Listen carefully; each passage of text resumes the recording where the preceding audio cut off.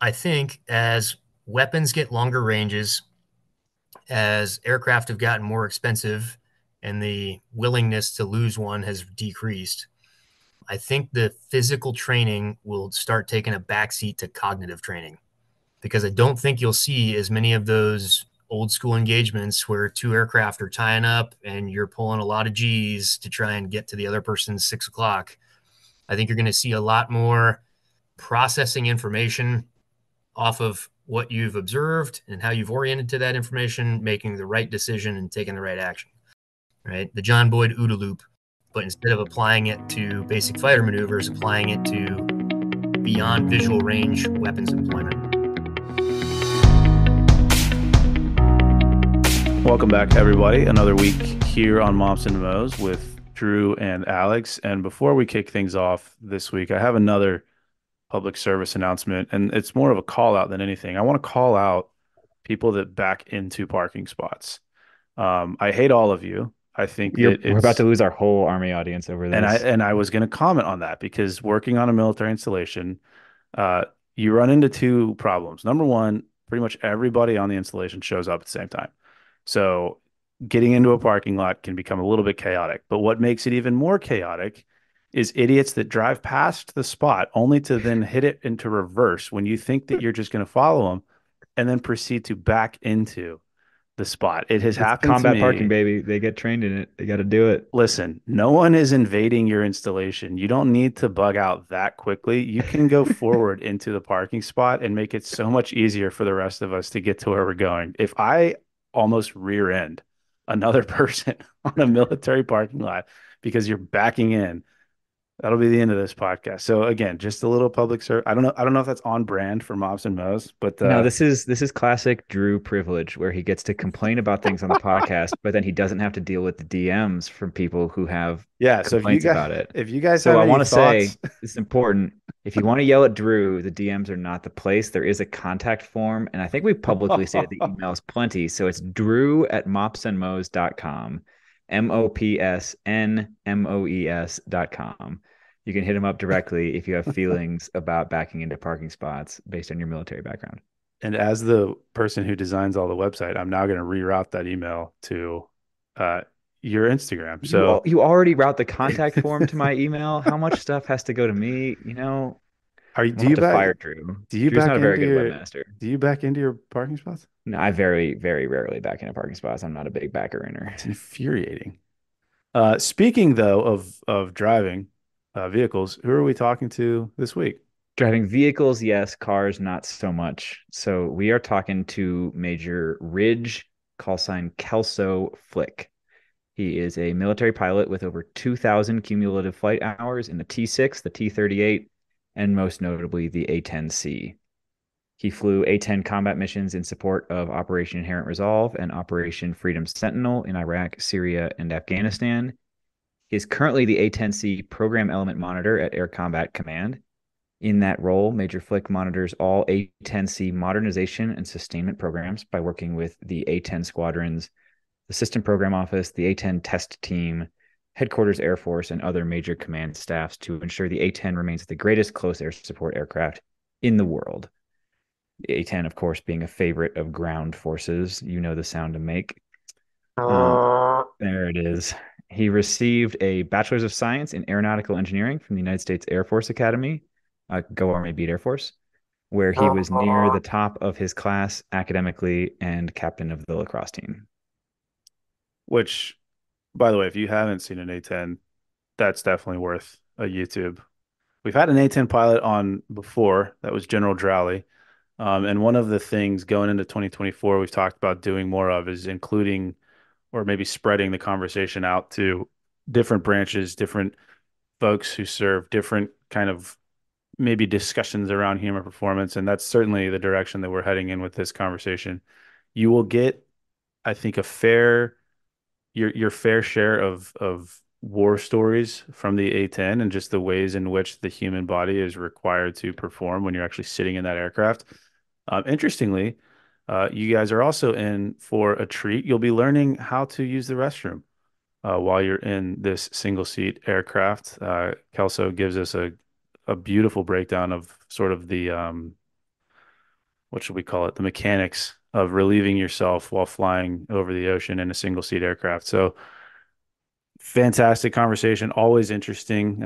One of the things we like to do with our pilots is ask them their favorite airframes, and that's, I think one day might lead to some healthy debate, but this was a fun one.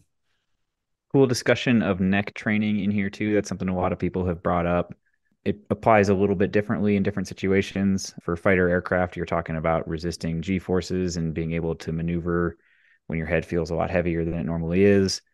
But certainly applications to all sorts of different tactical professions, wearing helmets. Sometimes those helmets have all sorts of gear attached to them that you're dealing with, concussion issues, all that stuff. So definitely a solid discussion of neck training protocols. And you might be surprised at how low tech the approach to neck training is, even in the fighter aircraft community. Boom. Enjoy.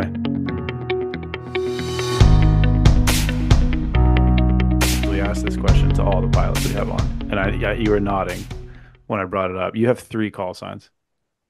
He doesn't have 3 call signs. He has 3 first names. I know it's 3 names, but any of those names could be call signs. Yeah. So let's start with the easy one. Flick. It's from German descent. So it used to be the von Flick family. The Flick stuck when we got to America. The von got dropped for obvious reasons. If you're like a German American through World War I and World War II, pretty heavily persecuted for just who you are. So the family got rid of the von piece. Flick stuck. So that one was going to happen regardless of my parents being hippies or not. And then Ridge was a character on The Bold and the Beautiful. So there was a character named Ridge Forrester. My mom thought that's a cool name. If we have another boy, we should name him Ridge. And then bang, I was the last child. I was a boy. So Ridge ended up being my name. Ironically, the only normal name I have is my middle name, which is Robert. And that's ode to my Uncle Bob. Uncle Bob, God bless, rest in peace, buddy. I got Robert as middle name. And then KELSO is an acronym. Oh, okay. So KELSO stands for Kills and Evades Like Scott O'Grady. So I don't know if you guys have seen Behind Enemy Lines with Owen Wilson. Oh, yeah. That's supposed to be trying to tell the story of Scott O'Grady. They significantly glorify how well he did as a survivor. So in the real story, like didn't know how to use a survival radio. When the PJs got to hit the ground to go get him, he like comes running out of a bush with his pistol drawn. Oh. And the PJs almost dropped him right there on the spot. Instead, they like had to like knock the gun out of his hand and restrain him, and then like toss him on the helicopter and grab his weapon and get out of there. He's just not a good survivor. And So, that's you. and I was a lieutenant in Korea. I was sent out like 3 weeks into my tour in Korea to be a survivor for a combat search and rescue exercise. And I made just about every mistake you could possibly make. I learned a ton, but I heard about it at the next roll call. So it was like 2 or 3 roll calls after that horrific incident that me and my buddy were getting our call signs, and somebody came up with the acronym Kills and Evades Like Scott O'Grady. Man, So Excellent. I love the depth on that one. Is that the real yeah, story? Is that the PC story you have to tell people? That's the real story. no, that's the real story. I like that. That's the real story. And you're lucky that we're not meeting in person, or else it would have cost you 3 beers. Oh, okay. There's a new rule. I didn't know that rule, but I like that. Yeah. Uh, So we're not supposed to just go mouthing off about how we got our call signs, but I figure this question was going to come up. I yep. was prepared to waive the 3 beer requirement for you guys. Yeah, it's just standard pilot protocol, I think. Yeah. And now I want to trigger you because human performance. So my background with the Air Force, there was a lot of conversation around, depending on where you were at and depending on kind of what echelon you were working with, but the tactical athlete conversation with pararescue, it made sense because this is sort of a ground force and what we would, think of as like a Green Beret type environment made sense when we're training pararescuemen because they're on their feet engaging with the enemy. But the pilot piece, I'm going to misquote whoever said this, but it was something about like effectively they have a desk job that just kind of moves fast, which I know is not necessarily true. Is not necessarily true, but I wanted to toss that out to you to see what your thoughts would be on that and hopefully start to drive the conversation around human performance for pilots. Yeah. So human performance for pilots is unique because for a lot of the time, you're exactly right. It's a fast moving desk job. And then there are these moments of just pure pressure and strain on the body. Um, so, as an example, if we go out and do basic fighter maneuvers in the A-10, we're probably going to be able to execute about an hour and a half of fighting each other in air-to-air combat. And for us, it's all within visual range. So I'm going to spend like 45 minutes of that hour and a half hanging out somewhere between like 3 and 6 Gs. And it's an extremely long amount of time to be trying to look over your shoulder at where the other aircraft is. You're maneuvering the airplane, so you've got some left right forces and then a lot of downward pressure on the neck and spine. Because at 6 Gs, I weigh like 1,200 pounds. So that 1,200 pounds of weight is sitting on my butt and my hamstrings, but it's also, instead of my noggin being an 8 pound noggin, now it's a 48 pound noggin. Every piece of my body now weighs 6 times more when I'm under 6 Gs of pressure. So what we were seeing for the longest time, and we still see in the fighter pilot community, is a lot of issues on the neck and a lot of issues on the back, depending on the airframe. So if you talk to the F-16 guys, they have the 30-degree reclined seat. And one of their big issues tends to be with the neck, because they spend a lot of time with their neck craned forward and back, and they're pulling even more Gs, right? 9G airframe. So if I were in an F-16 doing the same thing, I'd be 1,800 pounds with a freaking 72-pound noggin. And I'm trying to turn that noggin and look around with it, even though it weighs 70 pounds. So that is where the human performance aspect comes in, at least from a fighter pilot perspective. Tack onto that, a little bit less commonly talked about, is there's those long periods of time where we're taking off, we're heading to the airspace, things are normal. And then we may be doing beyond visual range employment, doing air to air stuff where, like, for the most part, it's lower G, but it's high processing. So you're taking in all the different sensor inputs. You're trying to make sure that your formation's in the right position to employ.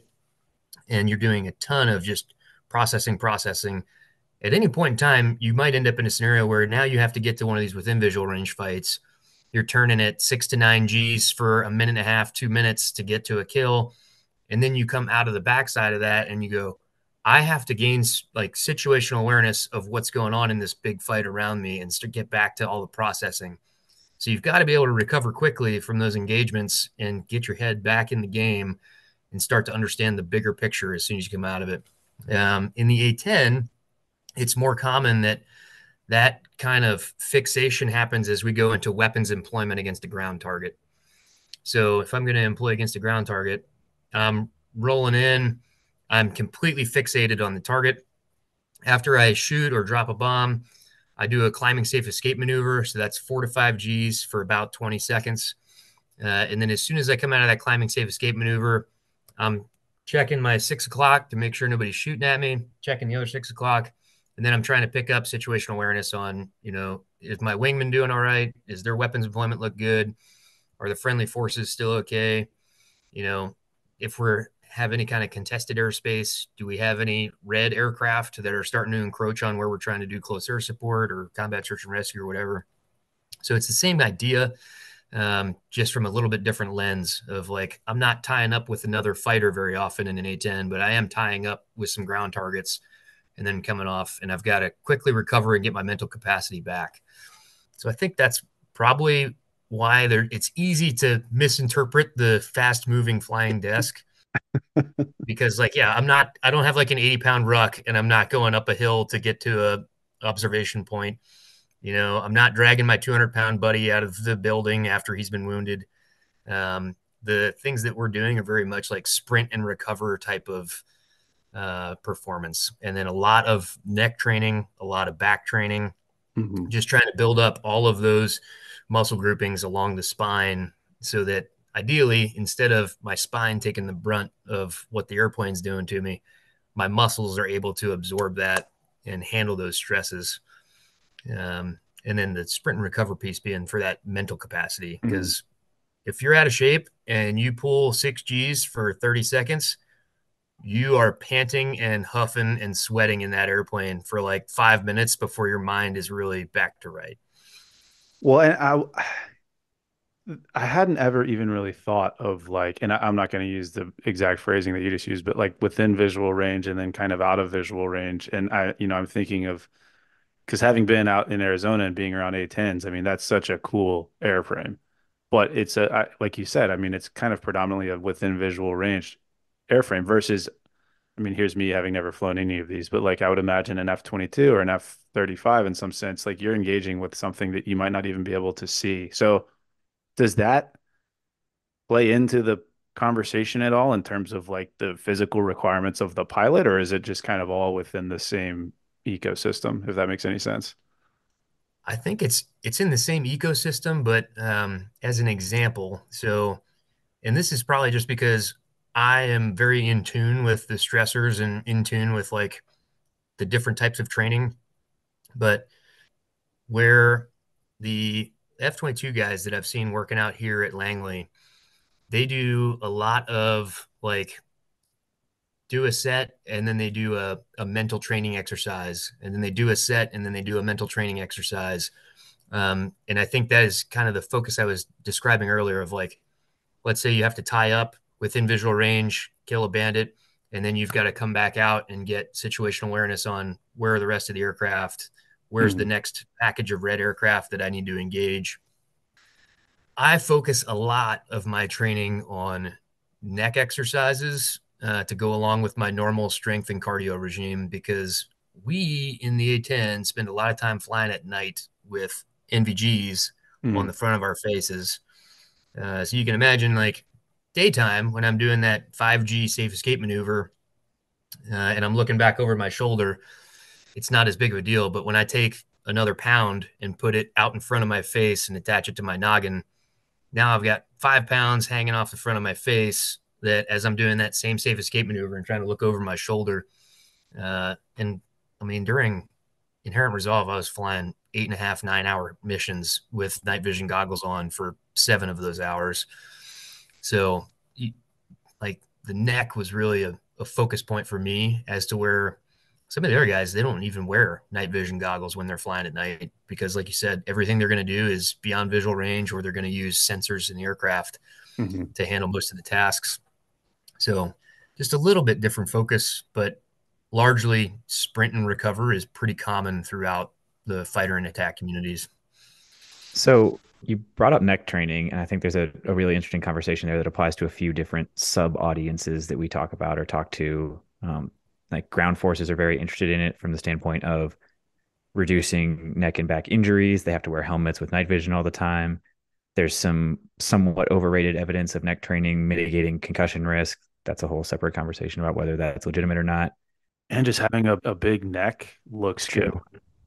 I mean, But if you're like, if you throw on the Thanksgiving sweater and you roll it up and you've got forearms and a neck, I think that, that's always a win. Sorry. Anyway, back to your question. no, I was going to ask. We've seen a little bit of space force really popular is F1. We see a lot of neck training with the drivers for that. Would love to hear for you what neck training looks like. If somebody's listening to this podcast and wants to do some neck training, what is it? How do you train that kind of thing? Yeah, so here at Langley, we're lucky in that we actually have one of the machines for doing neck training. So it's one of the ones where you sit on it. It's got handles out in front of you, face cradle, and you can do resistance into it this way to work the front muscles of the neck. You can sit sideways, face cradle here, and work side neck training. And what I've been doing is trying to build up strength to where I could get to using about 95 pounds consistently for sets of 10 in all four directions. And now that I've got the strength built up, I'm working on the muscular endurance. So, okay, I could do 95 pounds for 10 reps.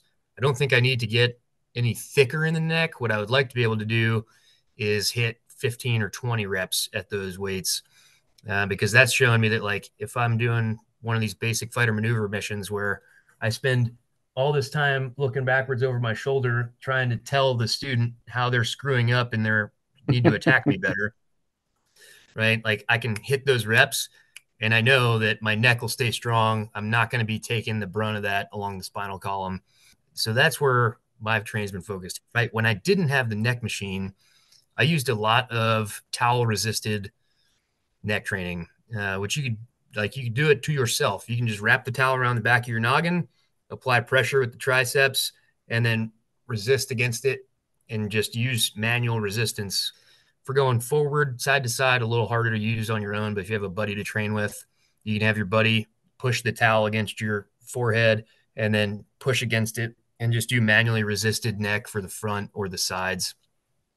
I've also seen that they do have like the noggin cradles, right? That you can attach like a 25 pounder on the noggin cradle, hang your head off the edge of a bench, and then go the opposite direction. So there's plenty of ways to do it. I think all of those are pretty good. And then the other one that the OHWS team here, so Human Weapon System team here, has implemented, there's a lot of exercises that we do on initial warm up where we're laying prone and then doing just like bring the noggin back and look as far as you can to the left, right? Like 10 reps to the left, 10 reps to the right, working on that range of motion through that part of the spinal column. And then also looking, backing up the other way. So all that kind of stuff is really well integrated into the training program here at Langley. I want to share a couple of random riffs. These aren't questions. These are just things I was thinking about as you were talking. One is we got all these strength and conditioning coaches who are super hyped on like iron neck devices and things like that. Meanwhile, That's we've like got, the little crown thing where you twist your yeah, it's like attached to a bungee cord and all this stuff. Meanwhile, we got F1 drivers and fighter pilots training with the lowest tech classic stuff that doesn't require anything. I think there's a lesson in that. And then the second one is the machine you described at the beginning. Soldiers will know that as the four-way neck machine that is in almost every army base. Very popular with soldiers who are worried about passing body composition testing, because up until recently, we had like a neck to waist ratio thing going on where if you had a bigger neck, you could carry a little more at your waist. We changed our test recently, so that's a little bit different now. But for a long time, that was like the favorite machine of people who were trying to get a little more wiggle room on their which versus just get body on the composition. treadmill and lose weight. Facts. No, dude, I'm Yeah. just gonna get a bigger Yeah. neck. Stop eating at the base Burger King. Right? Oh, don't trigger Drew. Yeah, dude. Oh man, fast food on military installations. We won't go there. But it's interesting that you just kind of went through that series because I sort of and I've talked with General Drally about this, but like, man, how cool would it be to, work as a pilot human performance specialist because you have an excuse to go to Monaco every year and like do quote unquote research because you're watching Formula One. But as I'm sitting here thinking about it, it's a little bit different for you guys because you're moving around in the cockpit, like you're locking on and moving your head. And when I'm thinking of a Formula One driver, sure, there's some of that, but by and large, I would imagine it's more of an isometric thing, and you're trying to stabilize when all of this is going on so you can focus on the track. And I hadn't really even thought about that until you started talking because I've seen, they obviously do a lot of the same things that you guys do, I would think, but I've every video you see of those guys training, it's a lot of isometric and sort of fighting movement, which makes sense when you see him and again, driving those things and sitting still. But I would, like I said, I would love to have an excuse to just go to Monaco one year and say that I'm doing work. Have you been in a Formula One car before? I've not been in an F1 car. No. I would love to be. If you I was have an gonna say, opportunity for me, I'll sign right up. yeah, no, we'll keep you posted if we ever get Max Verstappen on the podcast. We'll see what we can do. Sounds great. Yeah, we can So compare notes. Be like, oh, you think your training's hard? We Yeah, put you in the right. back of the F-16 when they go do some basic fighter maneuvers. he gets compensated well enough that I don't think he needs to worry about how Yeah, hard that's the fair. training is. That's fair. That's right. I do want to go a pretty different direction. It's related to what you mentioned about the 8 or 9 hour flights. I did do a little background research on you. You've shared thoughts on a lot of things. I listened to some conversations. On one, you talked about like an 11 and a half hour flight out. It was either to or from Japan. And I'm Yep. thinking through the very different demands of something like that. Like it's easy to picture the like air to air combat or air to ground targeting kind of stuff and the demands of that. But now, like an A-10 is a single seat aircraft, so there's nobody else taking over the controls during that flight. There's no You're flight sitting attendants. there, you're in command of the aircraft the entire time. Like, are there protocols for things like hydration, nutrition, caffeine in something like that? Like, how do you maintain like the cognitive vigilance required in an 11 and a half hours, no enemies, just like Autopilot. cruising for half a day. Protocols, not really. Um, like Classic. there's nothing that says like thou shalt drink a gallon of water the day before you fly an 11 and a half hour sortie from Japan to Alaska.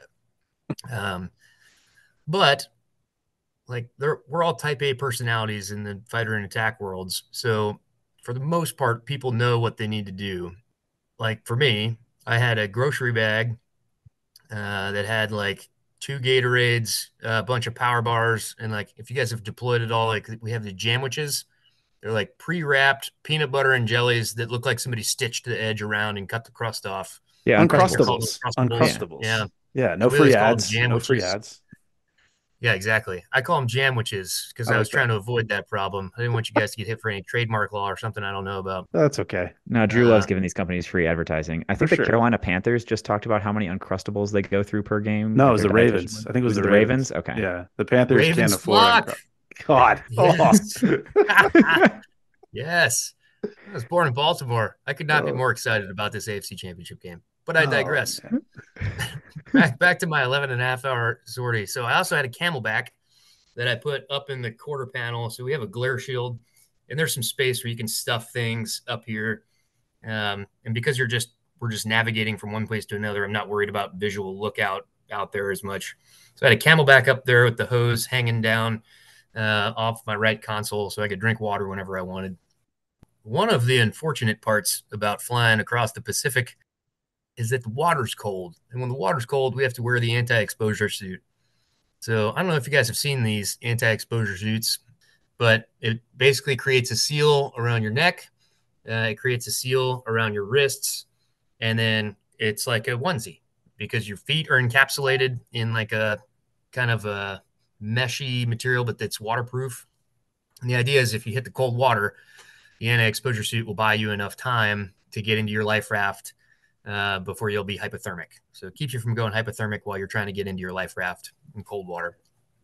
The problem with the anti-exposure suit is like when you're just in a cockpit and it's not 40 degrees, that thing is like choking the life out of you for 11 Sauna hours. suit. Yeah. It's It's hot. terrible. Yeah, yeah. It's just a sweatsuit, right? And it makes going to the restroom more difficult. So one of the things you might be thinking to yourself when you hear that I did an 11 and a half hour story, you're like, how do you relieve yourself when you're trying to stay hydrated and focused and fly your airplane across the Pacific? You're like, well, there's this big crossbody zipper on the anti-exposure suit. And then under that, I have my flight suit. So I have another zipper to bring all the way up. And then I have to like finagle my way to be able to get access to relieve myself. And then we have the little plastic bags that have a powder in them that'll turn to a gel, and they have a zip tie at the top. So, I'm like, okay, made it 3 hours into the mission, starting to get a little tired. We get go pills from the flight docs. So basically amphetamines that I'm like 3 hours in, I had the plan. I'm going to take my go pill. I'm going to drink some Gatorade to make sure the go pill doesn't dehydrate me to death. Drink some water. And then like 3 hours in, it's probably time to relieve myself. So I like fan out away from the formation a little ways, set the altitude and heading hold on a course that will take me away from everyone else for a little bit so that as I go hands off of my throttle and stick, I can do all this finagling to get into access what I need to access to relieve myself into my horrific plastic bag. You kind of like shake the thing up a little bit so that it turns from liquid into a gel. And then you can like roll the thing up and use the zip tie to seal it. And then the same grocery bag that I had all my snacks in previously that I've now scattered to other places is the grocery bag as my like piddle pack disposal bag and just stuff it under my suit and know that like when I get to Alaska, I'll probably have like 3 or 4 of these piddle packs that are going to be in the grocery bag that I have to throw in a dumpster when I get there. They did not cover this Um, part in Top Gun. I missed it at least. no, Yeah. no, they skipped this part. So this brings up an interesting human performance problem. It is way more difficult for female aircrew I to was, relieve themselves. yep, I was thinking about that. So that no kidding, there are devices out there for female aircrew. The problem is in normal training environments where you're flying hour and a half, 2 hours, there's almost no need to use a relief device. You can go to the bathroom right before you step to the airplanes, fly you're back like 3 hours later and you can use the bathroom again. When you have these long haul missions for some of the female aircrew that maybe haven't worked on using the devices that they need to use, it can be like very anxiety inducing for them to try to use this thing. And we had issues on my first deployment to Inherent Resolve with some of the female aircrew that weren't comfortable with it right out of the gates, were actually dehydrating themselves prior to a mission Mm. in the hopes that Yep. they wouldn't have to go while they're airborne. But that has its own Um, consequences cognitively and physically. Yeah. Mm. and that's what we ran into. We had no idea what was going on until one of the female aircrew came back from a mission, very nauseous, did not look good. And that's when we found out that they had been dehydrating themselves to try to avoid using the device. So that was something that I was not obviously keen on, but a very important leadership lesson for any other aircrew members out there of like, keep an eye on your female aircrew members, make sure in the training environment they have an opportunity to figure out how to use those devices and use them efficiently. Because when you get to combat, it's not the time for people to be dehydrating themselves to avoid going in the jet. Lesson learned: the 11.5 hour haul, I mean, it's what you would expect. It's very boring. We task the lieutenants to have entertainment that they will use on the radio, whether it's like little pop quiz questions or pop trivia, or like bring some funny stories to tell. And then our inter-flight frequency starts off very professional, rapidly breaks down into lieutenants telling jokes for however long they can last. As soon as they run out of jokes, we heckle them and tell them they're terrible lieutenants. And then we fly for like 5 more hours just listening to an audiobook in one ear and the radio in the other. Uh, I don't tell imagine anybody, but it's pretty common. there's got to be some like enemy submarine just like listening in on the audio, like what the hell is going on there? But If as they're so, listening to that, they're certainly not getting anything of value out of us. but as you were talking about, I mean, because my question initially was again like with the female, but like now I'm starting to think about some of the gastrointestinal conversations that happen with ultra endurance athletes, and when it comes to nutrition and fueling, I mean, you know, I deal with this with guys training for different selection events and thinking about rucking, and you know that it's not 11 and a half hours, but you always like, hey, you know, practice what you're going to do in the field. Don't start taking energy gels during the event if that's not something that you've kind of quote unquote trained for, because if your body is not ready for that, you're going to have, I mean, to put it politely, you're going to have some gastrointestinal issues. Does Yep. that part of the conversation take place when we're looking at an 11 and a half hour flight? And I mean, you mentioned the solution for peeing, but what happens if something else needs to take place? Uh, that conversation does happen. We do go up armed with I'm blanking on the name of the drug, but it's the one that blocks you up. Man, it's basically a A blocker. anti-diarrheal. It's a Yeah, blocker. it's a blocker. Clearly, the night prior and the morning of a long flight, when you know it's coming, like you're not going to get breakfast burritos, uh, right? You're trying to make sure that you're probably not hunting down fiber in the morning, taking it easy on the coffee. And then if it happens in flight, there are two options. If you have the time, there are pilots that have completely stripped down in the cockpit, Yes. uh, and then either had a trash bag ready, got on them, or another pilot who did not have a trash bag ready realized, like, my helmet bag is just going to be a sacrifice to the gods today. Because you And can't use the roll down helmet the bag. window. Yeah, I wish that was an option. Turns out at 250 knots at Yeah. 20,000 feet, you just freeze to death. The problem only gets worse in that situation. Yeah. I'm just Yeah, gonna go like sit out on the wing there's real no quick. great answer other than like suck it up and find something to poop in. That's it, right? And then there's a handful of folks out there who, like, time was of the essence. Like there was no time to deal with that problem. There were combat problems to deal with, and like they just pooped in their pants. That, like, We've all been there. mission over self. Like Hey, man. sacrifice the flight suit, sacrifice the underwear. Like there are some people that need to eat bullets or eat bombs, and to hell with it, I'm going in my pants. Is the Air Yeah. Force also struggling with recruiting? Because I'm starting to envision a new advertising campaign that could really. I definitely didn't know this Uh, was the direction we were going to go in, but I'm glad we did. This is good content. This was not in the notes pre-episode, I promise. I I don't know about Air Force recruiting, to be honest. I haven't looked at numbers or anything. My whole business right now is senior leader management, so I'm focused on trying to retain much older folk. It's fair. I I would guess if the Army's having problems, the Air Force is probably fighting to keep recruiting just as hard because Hmm. my guess would be part of it is like it's like everyone has a job, right? Like for a long time, unemployment used to hang out around that 6 to 9%. Now unemployment's way down. So for a large portion of the younger enlisted population, like it was it was a job.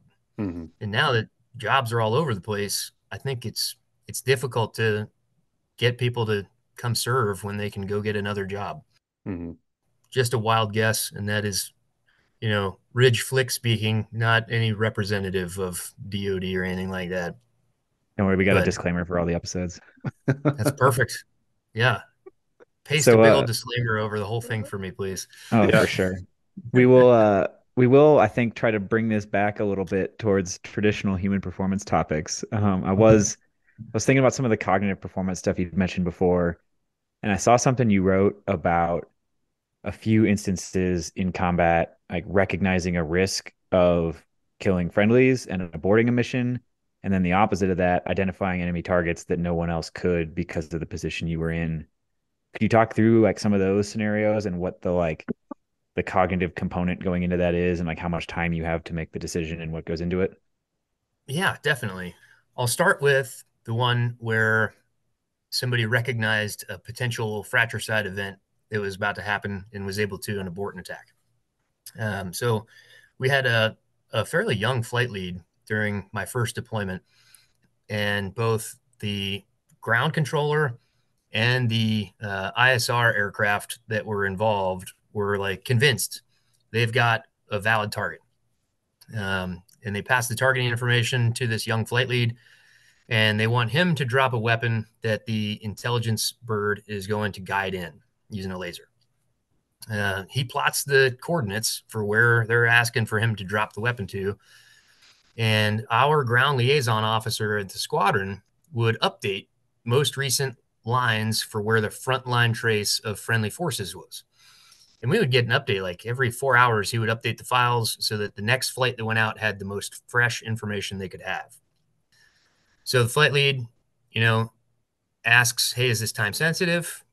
No, they've been in the same position for the last 20 minutes while we were waiting for you to get on station. He's like, "Okay," which was an important note because when something's not time sensitive, we have time to do the critical thinking, right? You don't have to just go gut reflex instinct. So he does a good plot, sees that the target coordinates are actually on the friendly side of the line that we have on our map. So he calls back. He says, "Hey, I'm plotting these target coordinates are in the friendly area." He's like, is it confirmed with the ground commander that this is in fact enemy? And he's like, "Yes, it's confirmed. I've confirmed it 5 times already. Give me the weapon." So he's like, "Hey, I would feel a lot better if you can get me an altitude below the weather so I can take a look at this enemy position and guide the weapon in myself rather than just blindly trust that everybody's got this doped." So begrudgingly, the ground controller gets him a lower altitude. He breaks out of the weather. And when he gets his targeting pod on the area, he realizes the pattern of life does not match what we would normally see out of ISIS, right? So the people hanging out on rooftops, they're kind of relaxed, smoking cigarettes, things that you just wouldn't see ISIS do at that time in that place. So he calls that out. And the JTAC's like, "Dude, don't care. I've already confirmed with the ground commander. This is a valid target. You need to drop your weapons and get out of here." He's like, "I'll tell you what, ask the ground commander to have all of his people get off of all rooftops in the area," which I had never even considered that thought process until I heard it in his tape afterwards. So he's like, "Fine." Ask ground commander. 2 minutes go by, and in the targeting pod, you see everybody stamping out their cigarettes off the roof and into the building. Mm. So you have first lieutenant, he might have just pinned on captain at the time, who's on his first combat deployment. And just based on his training, his knowledge of the enemy, his knowledge of how the friendly forces in that area operated, he was able to like assert his will in that situation and prevent probably 9 friendlies from eating a 500-pound bomb. And that's something that I think a lot of other communities, because they have so many other missions they train to, it would have been really difficult for them to catch that there was an error made by like 3 different people. Like the ground commander had made an error in tracking his own troops. The ground controller had made an error in positively identifying it as a valid target. And the intel aircraft had made an error in also not recognizing enemy TTP versus friendly technique and procedure. And it took this like young A-10 captain to recognize that. And it's because of the training, right? Like going into that deployment, he was a captain with probably 350 hours in the airplane. Out of that 350 hours, he had probably done 200, 225 hours of close air support training. So he'd seen a lot. He had a big bag of experience to rely on to understand what he needs to push back on and when he needs to go fangs out and employ weapons. On the corollary that you're getting to of like quick thinking and quick decisions, there was one instance where one of our flight leads was able to see 3 vehicles moving at a very high speed through open desert towards a partner force position. So no actual U.S. forces there, just a partner force. And he's calling this out to a U.S. ground controller, explaining what he sees. He's like, I think this is a vehicle-borne IED attack. And the ground controller is like, dude, I have no situational awareness in that area.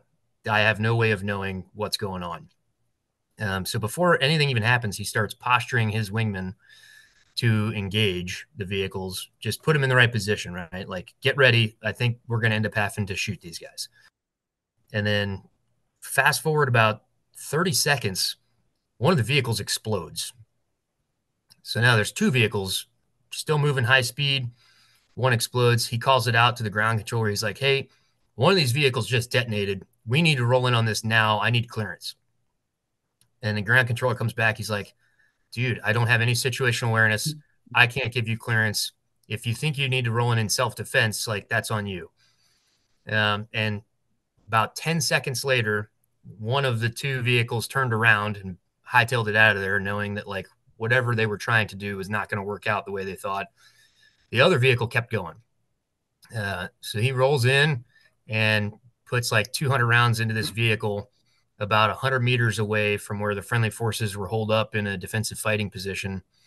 Vehicle like basically starts drifting to a stop, and no kidding, like rolls up to the berm in front of the friendly forces, stops. He's like, oh man. He's like, I either did something really great or I'm going to lose my wings over this, because like didn't have clearance, didn't have the standard 9-line targeting information that was required in that theater at the time. Just like did what he felt was right. And then the friendly forces end up like slowly creeping out to this vehicle. And as soon as they open the door, you see them all run. The driver had been killed and the engine had been knocked out by one of the 30 mil rounds. All the tires were blown. But somehow the bullets didn't hit any of the C4 that was in the back seat. So when they opened the door, they went running because they saw that it was a massive vehicle-borne IED. And then they were able to, pull the body out and basically put a charge in there, get a safe distance away and blow it in place. But that was one where kind of the opposite, right? Of like, I don't have time. I have to go off my gut and make it happen. And that plays into some of the cognitive training. So one of the unique things I've seen here at Langley is they have cognitive training. If you've ever seen the light boards, right? You stand in front of it, different lights pop up, and you see how quick you can pop lights out. They have a similar thing called go, no go, and it pops up like U.S. aircraft or adversary aircraft. And at the start, it tells you like, here's the U.S. aircraft, here's the adversary aircraft you need to tap. So now not only are you trying to go as quick as you can, but you're trying to not tap on U.S. aircraft and tap on adversary aircraft. So it adds a little bit of that like hesitation in to make a decision first and then finish the reaction. And I thought that was a really clever thing for fighter pilots of like, you've got the gut instinct, use the gut instinct, but also like you need to get positive identification. And that's something that's fairly unique in that we have to make these decisions in a second, 2 seconds. And sometimes you might be shifting targets on final, right? So I've had one where initially I'm expecting I'm going to be hitting one target. As I roll out, I realize that that target's now fleeing and there's another target that I need to hit that's still engaging friendly forces. So those decisions happen quick, and you still have to be able to process information, even though you may be committed to one course of action. But that's kind of the cognitive piece that you probably, I hinted at, I think, in a LinkedIn post on that one. It kind of expands the story out, gives you a little more of the background on it. I appreciate it. And based on how much there is here on the human performance side to discuss, I don't think we're going to have time for a conversation about like the legacy of the A-10 airframe and how ground forces feel about it and like the fight to keep it in the force and stuff like that. But I do want to help kind of with a continuing transition towards more traditional human performance topics. And I found myself doing this a lot on episodes recently. I'm going to quote you to you. It's kind of a theme for Alex lately. Yeah, it sure is. I do my background research. What can I say? But you do. That's impressive. He's an Intel guy. He's a former Intel. I was an Intel guy. That's part of the deal. I get it. Yep. So the line is, and this is coming from you, in my experience, the platform accounts for about 25% of an airframe's CAS capability. Close air support. Yeah, close air support for that audience. The training, experience, and dedication of the aircrew to the close air support mission account for 75% of the capability. Can you describe for us what components of executing that mission are human versus what components of executing that mission are machine? Yeah, absolutely. So the human component is in how you process the information. So a lot of what we do when we're training young A-10 flight leads or wingmen that are trying to become flight leads is we bake in all of the basic foundations of how to do close air support. So they know the 12-step process for close air support. They know every line of what's in a 9 line. They know how to do CASEVACs. They have all the knowledge. And then beyond the base level knowledge, we build in situational problems that we expect them to see in combat. And when you like, the platform's got 50 years of history behind it now almost. So there's a lot of corporate knowledge of close air support and combat search and rescue in the A-10 community, right? Like we had, I think Sweetness might have just retired, but Sweetness had like 7,000 hours in the A-10 and flew in Desert Storm, and he was still flying a couple of years ago, last I saw. It's hard to replace corporate knowledge like that. But the part that I would say is why I say it's like 75% on the person is that if you put in the time and you build the scenarios and you're practicing the same way that you're going to fight and you make things a little ambiguous in some of your training and you force people to make decisions when there aren't real bombs hitting and there aren't real friendly forces that could die, you start instilling in them a sense of confidence that they'll be able to handle situations they haven't seen before. And that is heavily what close air support is.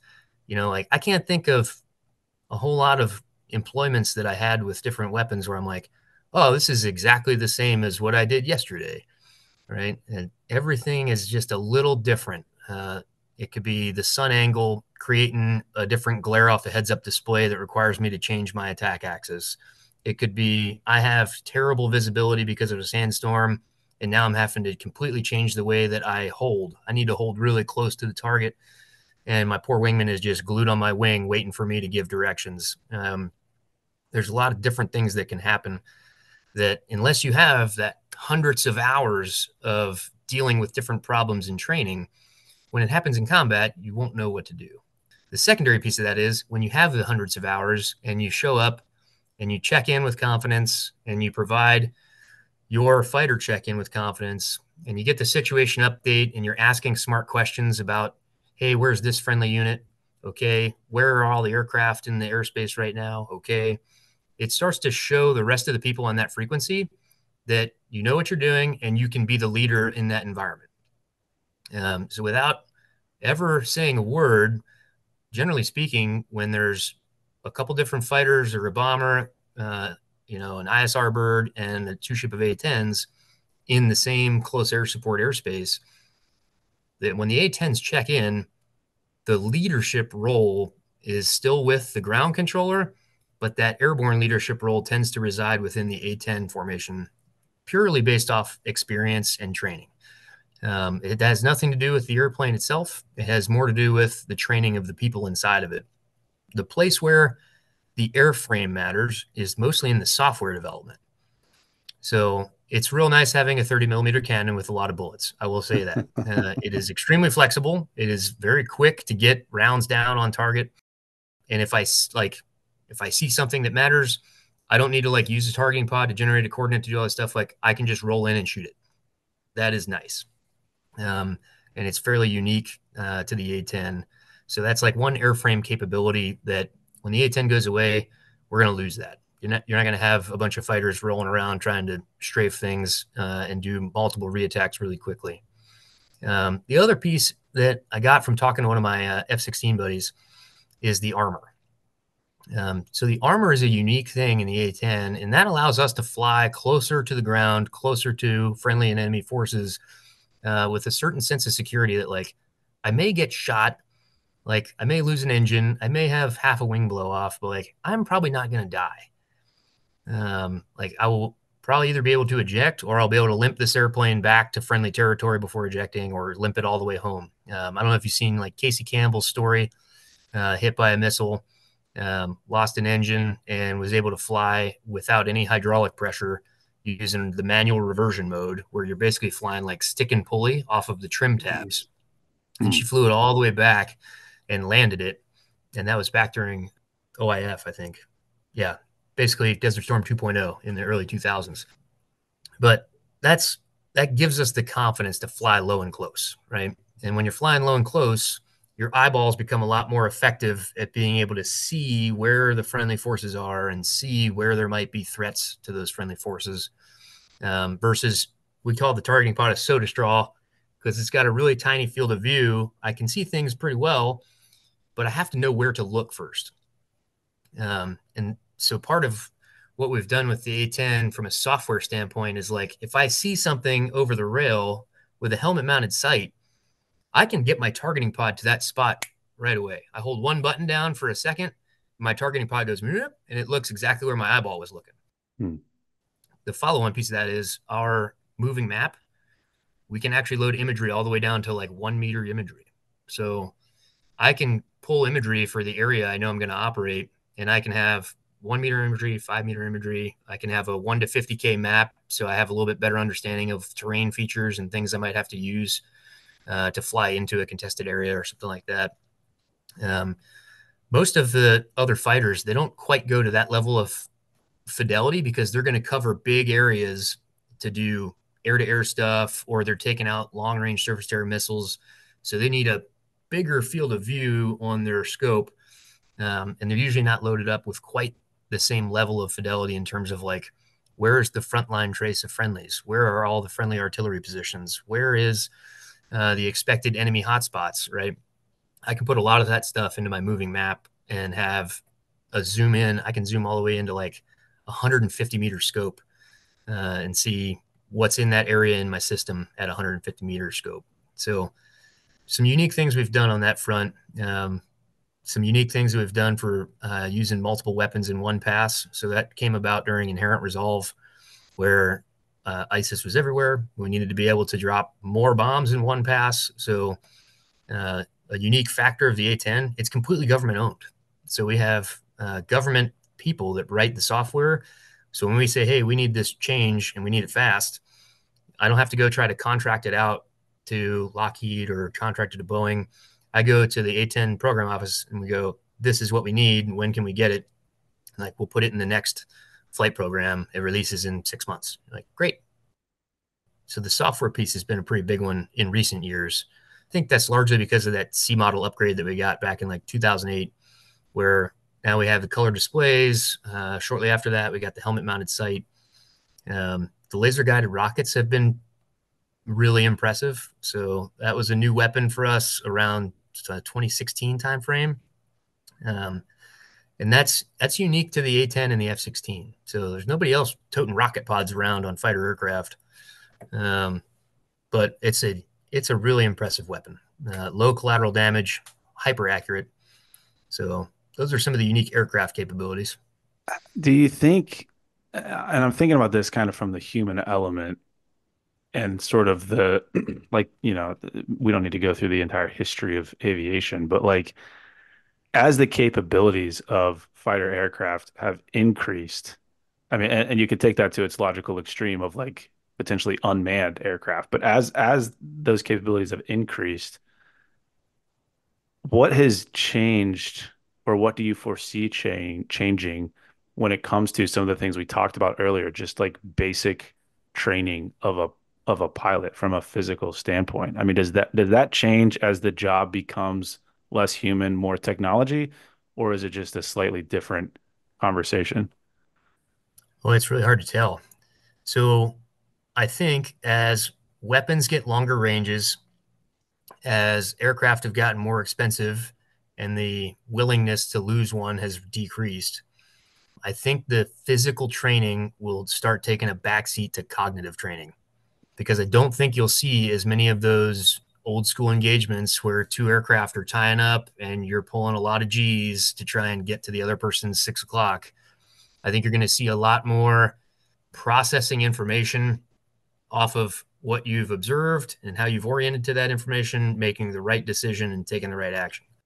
Right, the John Boyd OODA loop, Hmm. but instead of applying it to basic fighter maneuvers, applying it to beyond visual range weapons employment. I think that's where you'll see it start to shift to. At the end of the day, as long as there are fighter aircraft that can pull 9Gs and there are fighter pilots that are expecting they might need to tie up and get within visual range, you're still going to have that physical component. If we go like fully unmanned and I really am just sitting in a Connex somewhere, like controlling a fighter from there, I'm like, well, I don't need to keep strengthening my neck anymore. I probably don't care as much about it. Well, you'll need a bigger neck to pass the tape, which we mentioned earlier. So we've come full circle here. As you go unmanned and gain weight, you're going to need a bigger neck. So it all, it remains relevant, which leads me to my next question, which Watch is out for sleep apnea in that situation, though. That's right. one of the things that General Drowley mentioned when we were kind of talking previous to any of this was some of the feedback that you give to the human performance teams. And the question I just asked was kind of a lead into that because I want to know from a pilot who's done a lot of things, as you see folks coming into this space to allegedly train you, what conversations are you having with them in terms of what an appropriate performance program would look like? So I think one of the biggest things I usually give feedback on is get folks to be honest about what injuries they've had in the past, because that is most likely the first thing that will break when they least want it to break. So if somebody's had a neck issue in the past, if they've had a back issue in the past, if they've had whatever, sciatica, something, heck, even if they've had like shoulder problems, even those can flare up when you're trying to rotate around, move your arms under G. Because once you know where someone's weak points are, it becomes easier to build a strength program and a conditioning program that is designed to bolster the muscle groupings around that area so that they're less likely to break in a place they've broken before. I think that's one of the critical pieces. One of the other ones, when I first got to Langley, we actually, based on some like PTSD type things I had seen in a previous squadron, I brought up the fact that like not a lot of the fighter pilots in the air to air world have experience dealing with employing weapons against manned aircraft. Like there haven't been a lot of air to air shoot downs, right? Like I'm sure crushing the balloon felt good, I was going but to you're say the probably not balloon. losing any sleep, right? You're probably not losing sleep thinking about, man, somebody worked hard to build that balloon. I feel terrible that I just took their work and put it right in the Atlantic. Nobody's losing sleep over that. But I talked to the guys here. I was like, hey, if we really are trying to get ready for a future fight where these guys might be going out and killing people in airplanes, they need to start thinking about it now. They need to start thinking about how they are going to cope. They need to think about whether it's going to be a journal or if it's going to be some kind of mindfulness training that they do on their own time. And it should be discussed. It should be something that we talk. So that's been one of the things I've brought to Langley with me. Probably the only other one is the cognitive training. So I give feedback on the cognitive training here. For the go no go, there was no A10 on the friendly side. I was like, what is this? Instant feedback. Instant feedback. Where's These my guys are going to plane? shoot me down. They're not even going to know what I look like out there. Did they put an A10 on there? They did. Nice. They Well did put done. an A10 on there. So now I'm feeling pretty safe. Feeling pretty safe. But part of the feedback too was even just in my own training plan, right? I'm like, hey, I actually am really enjoying getting a couple sets in, getting a cognitive rep, getting a set in, getting a cognitive rep. I was like, I'd like to see that in a couple extra exercises. And it's like the next day I've got a new plan loaded. It's got a couple more cognitive reps mixed into a couple different exercises. So I think a lot of it needs to come down to each individual pilot providing feedback tailored to where they think they need to work on things. But those are probably the three big ones, I would say. Yeah. It's an amazing team here at Langley. So very different than any other base I've been to. It's like a Division I college gym here at Langley. And they've got a great staff, multiple strength coaches, cognitive coach, two massage therapists, a physical therapist, just a phenomenal staff taking care of the airmen out here. So hard to give them a whole lot of critical feedback. So speaking of Division I collegiate athletic programs and things like that, we're going to finally get to a topic that I thought we were going to open this episode with. I did not really predict the whole conversation about how do you go to the bathroom in the cockpit and stuff. Hey, that was Um, gold. it was fantastic content, I'm not gonna lie. But Peek behind the curtain. we thought we were gonna open this conversation with addressing the fact that you played collegiate lacrosse at the Air Force Academy, and as I understand it, you're now an avid bodybuilder. And we were curious about how those things influence your perspective on human performance. And we're kind of getting to it as we close the conversation here, but better late than never. Yeah. So obviously, Division I lacrosse is extremely difficult on your body. So I learned a lot in college about getting hurt, coming back from injuries, how to strengthen the muscle groupings around an injury, and the long-term positive effects that had on my career. Again, very lucky at the Air Force Academy. There was a phenomenal staff. We had a doc who was also a physical therapist who we could see every day to get rehab done, knock out 15, 20 minutes of rehab before practice, get out of practice, hit the ice bath, get everything a little bit tightened up, but get some of the brown fat going, and then boom, right back into electrostim. Just, I had a really bad back injury in the start of my sophomore season. So I was in there like every day for an entire year trying to build up the muscles around my lower back, glutes, hip flexors, doing everything I could to take pressure off of my lower spine. And Ernie, God bless his heart, he was just moving my legs around in all different directions for like 15 minutes every day, trying to get rid of the little bit of sciatica that had come from that injury. But that was, from a human performance standpoint, a great education for me of seeing what things I need to do, seeing where I need to stay strong. Cause I know I've separated this shoulder twice. So I know I've got to keep this shoulder mobile. I've got to keep the strength of all the different sides of the shoulder and the chest active. I got to keep the neck flexible, or else that can also start to spring down into my shoulder. Back problems, knee problems, all that stuff. I kind of already had training regimens built around keeping myself from breaking when I got to pilot training. And man, a lot of great leadership lessons out of grinding it out at the academy while trying to play Division I sports. So a lot of frustrated lacrosse players, and getting to be a team captain in the senior year, like it was a serious challenge of trying to find ways to lead guys through the Colorado winter where we're down on the field freezing our butts off every day, going straight back up to get chow, and then right into homework until you can't see straight and you pass out. But it was a great experience. How that's played into the bodybuilding. I mean, I am just a competitive SOB, man. Like, if I can't get my competitive itch scratched, I will try to find a way to scratch it myself. So when I got assigned up onto the staff, I initially joked around with the training guys here. I was like, all right, I'm here for 3 years. I was like, when I leave, I want to be an NFL free safety. And Jeff is the lead trainer here at the human performance area.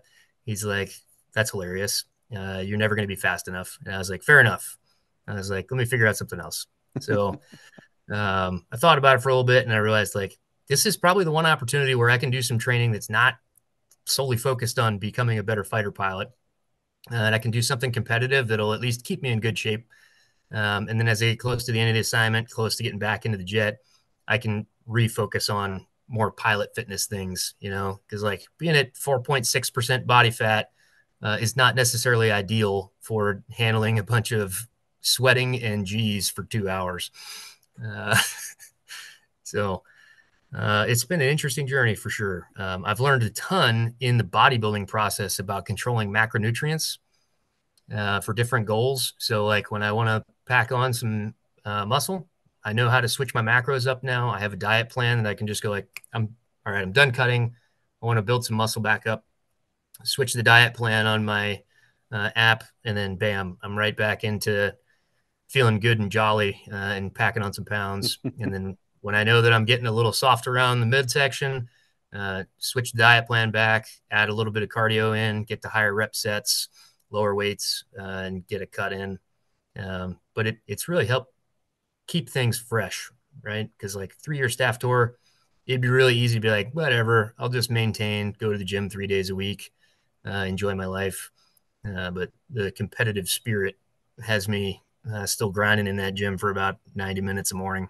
So I don't think this is going to make it into the intro, so I do want to like shamelessly plug his athletic performance before we close out this conversation. He like slightly humbly talked about trying to like balance being a cadet and academics and like play D1 sports and stuff. But I'm pulling up the Air Force men's lacrosse thing here. I'm just going to pull a couple things Intel out guy, of it. dude. Intel guy. Team's offensive MVP, led the Falcons in points and assists. Started 13 to 14 games on the season. Scored in almost all of the games. Just, I think he was doing pretty well balancing the cadet stuff and the athletics stuff. Had some like tied for second in the league and 16th in the nation for assists. Yeah, he was doing all right. Team player. it was so as I got older at the academy, I got smarter and I realized I'm not good at scoring goals, but I know who is. So I figured out pretty quick how to feed the rock to the right guys on the team at the right time to let them bury it. Hey, there's some So leadership lessons in there. I like that. See, look at that. Perfect. know your strengths, know your weaknesses. Don't try to focus on your weaknesses.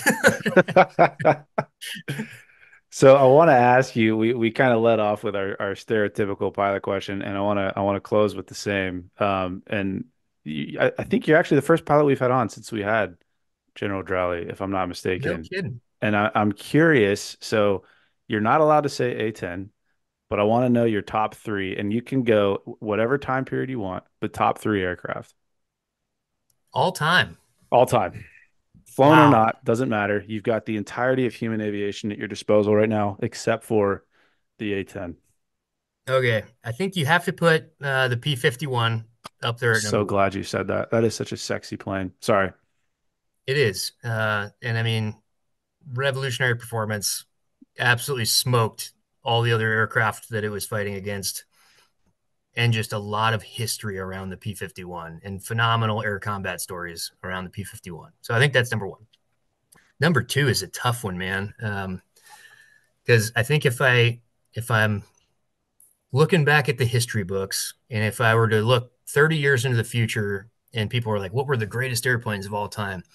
I think the Eagle is going to be up there, right? Like 144 and 0 or something like that, I think are the stats. It's like 144 victories and like never been shot down. Is that the So you're like, F-15? okay, F-15C. Yep. C. Okay. Yep.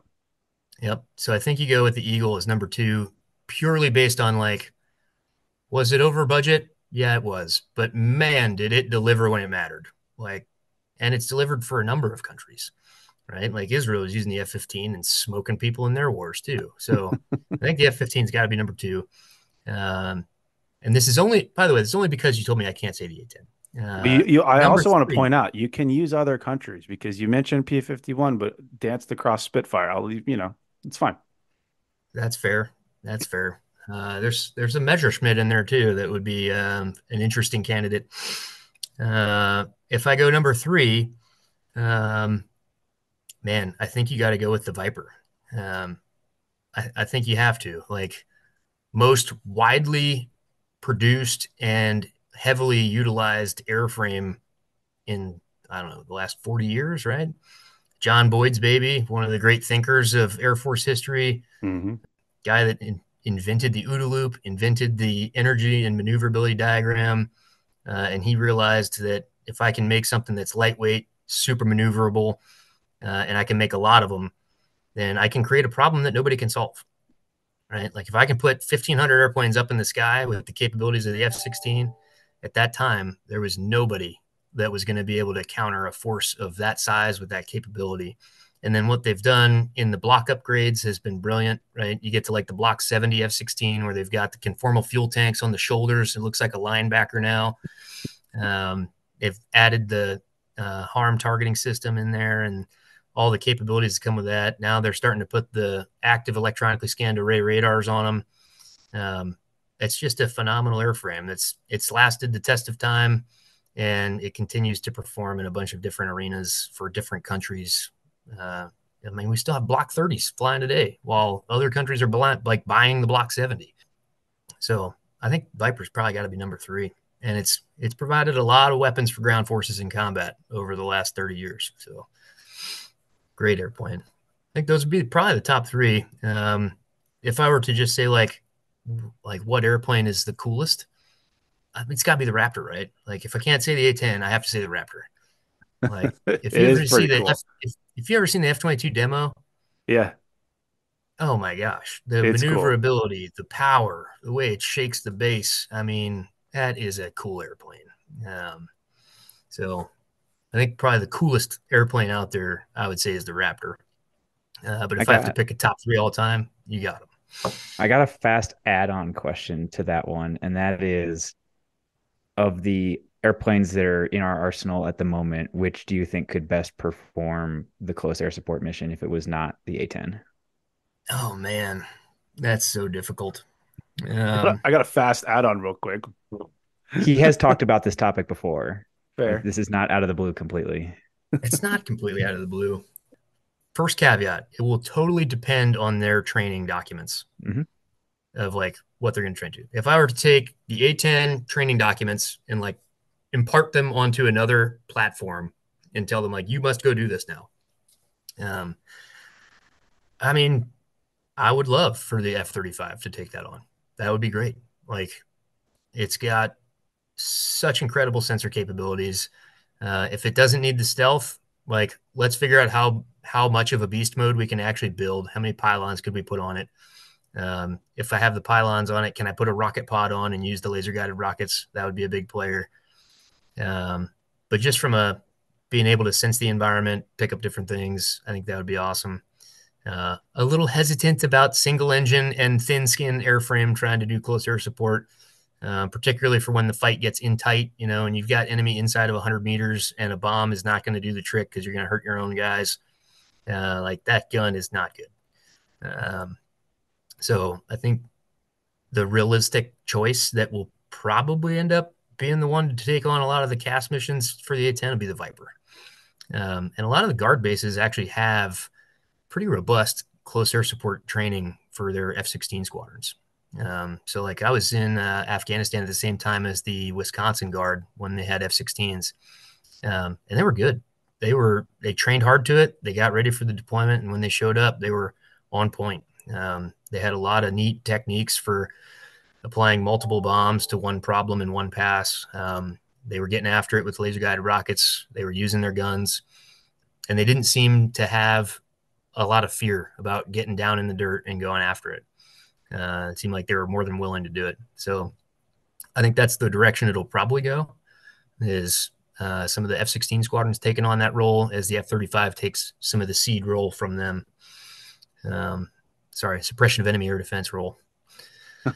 I was just gonna go I'm with enough of a nerd that I knew that yeah, one, yeah, but yeah. yeah, for Seed the roll audience. for sure, for Yeah. sure, for sure. For your audience, right? Yeah. Yeah. Man, well, Thank you for coming on. I love talking we can nerd out about airplanes all day long. This was fun. So thank you. Yeah, you guys can reach out anytime if you got follow-up questions. And it was a blast. Hey, Alex, let's cover our ass real quick. Oh, great idea, Drew. All right, guys. The views and opinions expressed in this program are those of the speakers and do not necessarily reflect the views or positions of any entities they represent. Thanks for tuning into this week's episode. Before you go, please rate and review the pod on the listening platform of your choice. You can also visit us on our website at www.mopsinmos.com. That's mops, the letter N, mos.com. You can check out the library of podcast episodes, our latest blog entries, any helpful resources, and also sign up for our newsletter. Drew nailed it. Just to underline a couple of things, the podcast entries have in-depth show notes on the website. So if you missed anything or you want to read any of the research we talk about, it is all there. You can, at the bottom of the website, sign up with your email and receive future updates from us. The blog posts go a little bit more in depth in kind of written form on a couple of topics we get questions about all the time. But most importantly, I just want to ask all you guys, our best way the word gets out is absolutely word of mouth. So tell your friends, tell the people you work with, anybody you think would find it useful. Thanks for spreading the word. If you have any questions or comments, feel free to shoot us an email at either Drew or Alex at mopsinmos.com. Or there's a contact form on the website. Thank you.